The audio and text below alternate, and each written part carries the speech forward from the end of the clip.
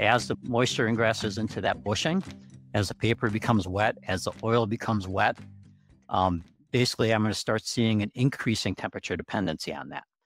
In this case study that we're talking about right now, it would be what I would classify as severe moisture ingress.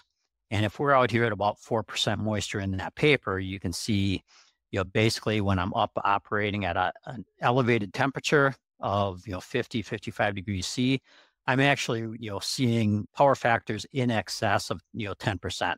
That bushing that we're looking at, the online data, is really telling me that the power factor at elevated temperatures is probably up at about 15%. So we're probably at about 5-6% moisture in that paper.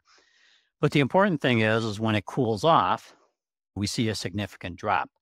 So elevated temperatures, we're seeing it in excess of 10% power factor. When the transformer cools off, in evening hours, we're seeing it return more in that 1.5% range. But this is, again, a very classic failure mode for OIP bushings.